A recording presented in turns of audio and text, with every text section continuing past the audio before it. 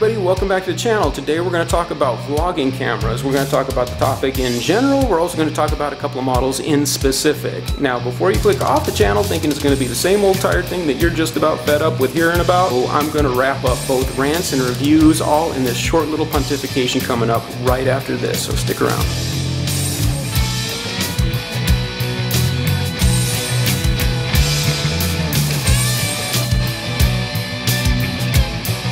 Okay everybody, welcome back to the channel. And if you showed up here, you were probably searching for best vlogging camera, you were searching for, maybe you're doing your research to start a review channel or a vlog or something to that effect. And so I thought I'd share my experiences with you. My experiences have been an absolutely painstaking process. Now, first of all, in the topic of vlogging, again, a lot of people are looking at starting a channel. They want to get their information out there. Maybe they just want to communicate with family. Maybe everybody's got different purposes behind it.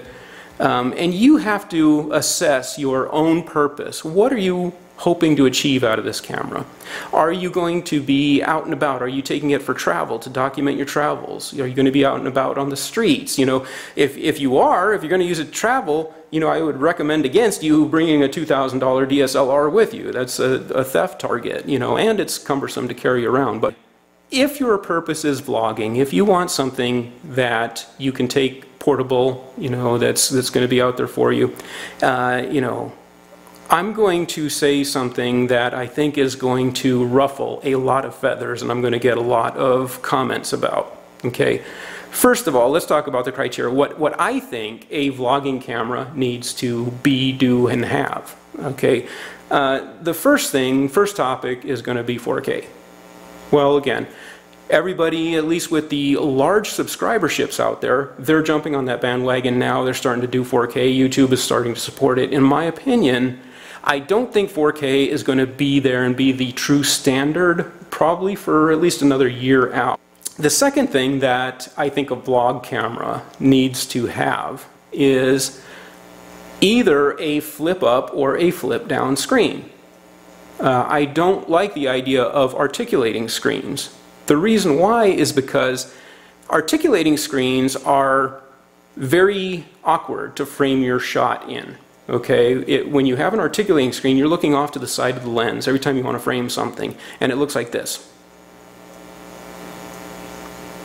If you can't see that, you can blow up the video, and I'm sure you'll see your eyes. It's making you look like you're crazy. You're always looking off. You're looking past your audience, and that's a bad thing. Okay, flip up and flip down screens are much more natural. They really have a much more natural appearance. So if you need to frame your shot, if you need to see what you're doing, if you need to get something lined up, or you need to whatever you need to do, they're much more friendly to this. You can look at the screen, you can look at the monitor without looking like you're looking past your audience. The other thing a vlogging camera must have is an audio input.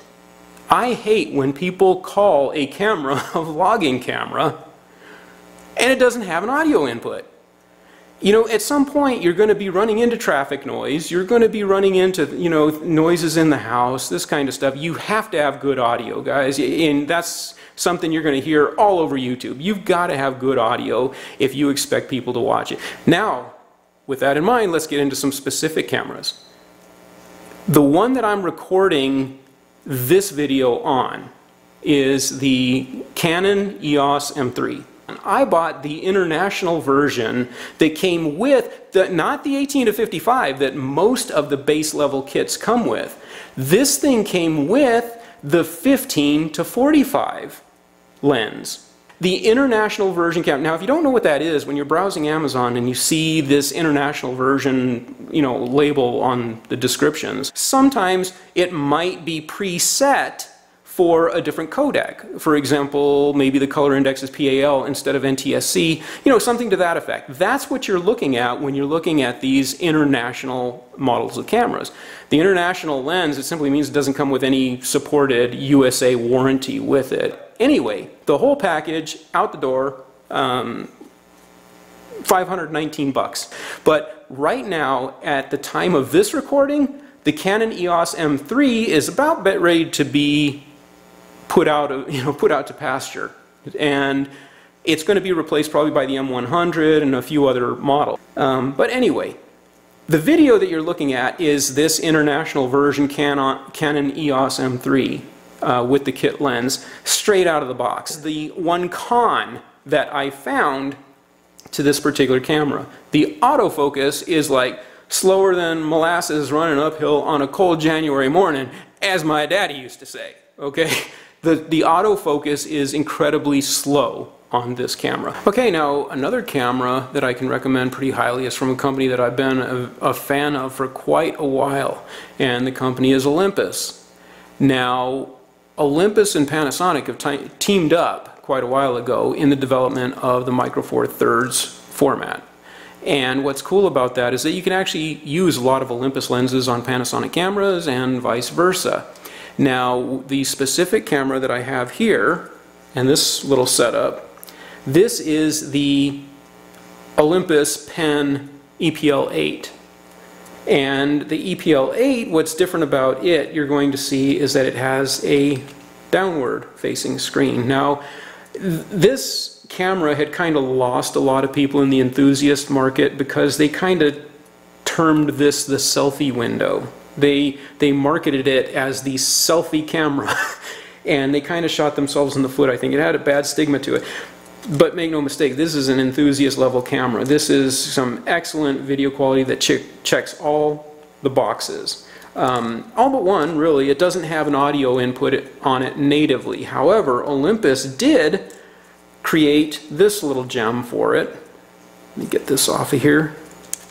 Okay, this adapter is called the SEMA 1, and it actually comes with a stereo microphone that pops into that jack that gives you only marginally better video than what's on board the camera already. So most people, they buy it for the adapter and they end up, you know, not using the little stereo mic that plugs into it because the adapter works with anything. So, but that's all it is. Standard 3.5mm jack, and has this little, what I forget, they call it a smart port or multi-port, something like that.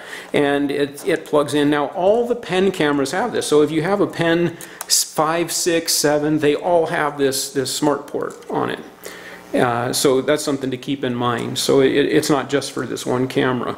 But yeah, the PEN E-PL8, and again the 7, you know, was good too. It's only, you know, most people say there's not a lot of difference. You know, the changes are mostly cosmetic from 7 to 8.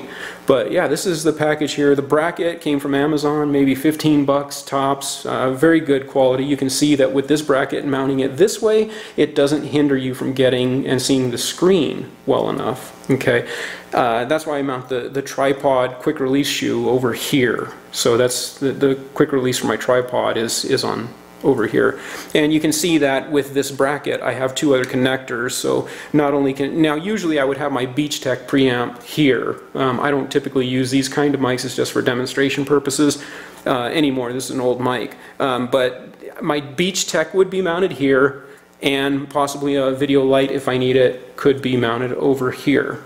But this is a fantastic camera. Now the lens that's on here is not the kit lens.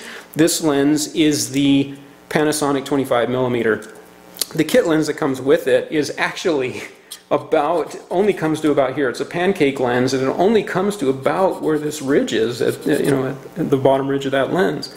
So it's a very, if you're looking for something to travel with, something compact, I mean, this is it. This ticks all the check boxes, and it's going to give you some great video quality. But it, you know, like I said, it does get overlooked. Also, I believe this is another international version of a camera. I picked this up, and I think it does tell me when I'm running in NTSC because it wants to be in PAL because that's the European format. So you do, you know, like I said, international version stuff is not bad unless you're really needing that warranty from the company. You do get a warranty from the seller, and you can always contact the seller and verify, make sure that they commit to, that they will give you a warranty with them. But if the seller is coming from overseas, they cannot warranty it in America with that manufacturer. So that's where the problem is, you know, with these international versions. But other than that, you know, I've purchased actually a lot of international version stuff without warranty, and you know, luckily, knock on wood, it's been solid. And that's where this setup had come from. But yeah, the Olympus EPL8. This thing is another great version if you need something compact that ticks all those vlogging check boxes.